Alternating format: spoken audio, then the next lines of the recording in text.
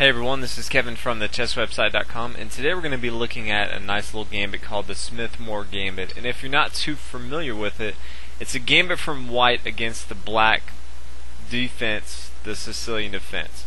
And if you've played chess for any amount of time and you play e4 like I do, you run into the Sicilian quite a bit. And if you're like me, playing the Sicilian is pretty frustrating. I actually prefer a move like e4 or even the French defense e6. I really don't like playing the Sicilian defense.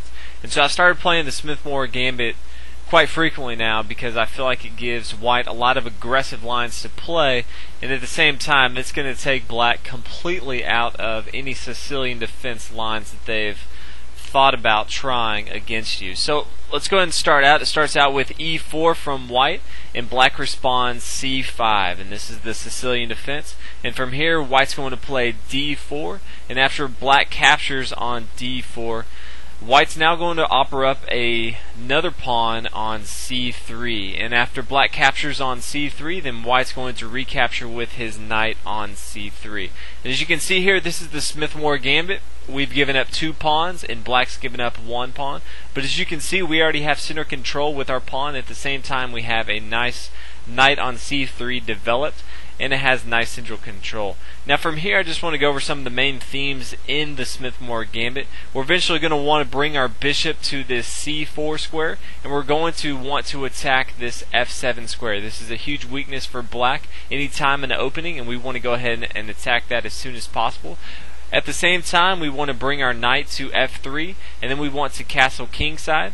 At the same time, we want to move our queen. A lot of times we'll move our queen after our bishop, our light square bishop, comes out, and we want to control the c file and the d file with our rooks. Anytime you have a half open file, a semi-open file, or a full open file, the c file is a full open file, or a semi-open file on the d file, you want to control those with your rook. So we'd really like to bring our a rook to the c file, bring our h rook to the d file once we castle and get our pieces all developed, and from there we're going to have a very aggressive game. The entire game, black's going to be behind in development, and so anytime you play a gambit, you're always going to want to be aggressive. So if you're not a very aggressive player by nature, I don't recommend this at all. But if you are a very aggressive player and you don't like playing against the Sicilian and the main Sicilian lines, I highly recommend you give this a try. So I'm going to go over 2 of the main lines that you may see in the Smith-Morra Gambit, and then I'm going to go over a few other variations that you may see or that you can do if you're feeling very, very aggressive and you just want to try out some different stuff. So from here, you may see the knight to c6 from black, simple development move, and from here we're going to bring our knight to f3, and then the pawn is going to come to d6, and white's going to bring his bishop to c4. Again, remember, we want to develop our light square bishop. At the same time, we want to castle kingside and attack this f7 pawn. So from here, black's going to play e6, trying to defend indirectly this pawn on f7 so that we can't attack it with our bishop right away. And from here, we're going to castle kingside, get our rook into the action, like eventually to bring it to this d file if we can.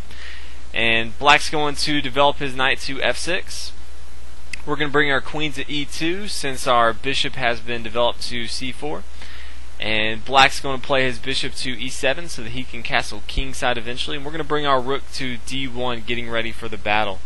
From here, black's going to continue up the middle, try to block off some of our path with pawn to e5.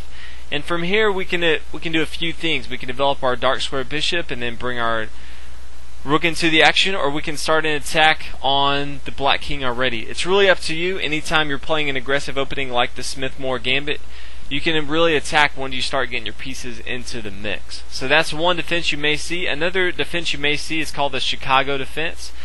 The Chicago defense is a defense I've come across quite a few times playing the Smith-Morra Gambit.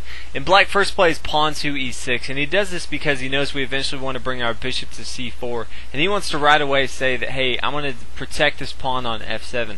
A lot of times players playing black will try to wait, but in the Chicago defense, black right away tries to say, hey, I'm going to protect this by playing pawn to e6. So from here, white can just continue with bishop to c4, still attacking this long diagonal, and from here, black's going to play a6 with the intentions of bringing his pawn down to b5, attacking our bishop on c4. From here, we're going to continue development of our knight to f3, and black's going to continue with his plan with pawn to b5, attacking our bishop. We're just going to bring it back to b3, and then black's going to play his pawn to d6, and we're going to castle kingside.